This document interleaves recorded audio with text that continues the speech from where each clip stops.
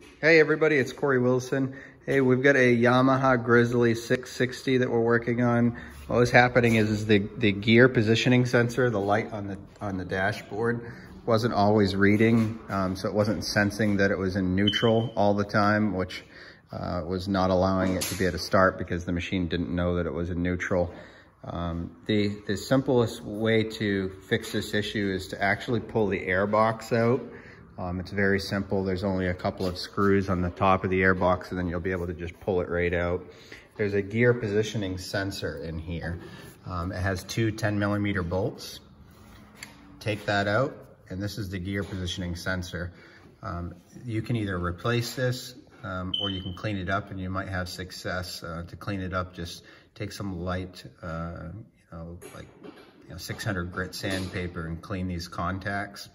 These contacts actually rub on a point, which I can't show you because I can't get my camera in there, but it actually rubs on each one of these points and sends a signal back through. So there's a very good chance that just by cleaning this and scratching it with some sandpaper, you'll be able to get this to work with no problems, and then just place it back into the machine. You'll be able to quickly tell if it's working or not. And if it isn't, then you can just remove it. It unplugs right up here. Has the pink wire, the blue wire, the white wire, and the gray wire. So that's right where it disconnects, and you can just replace the entire thing. All right, hope this helps. Have a good day.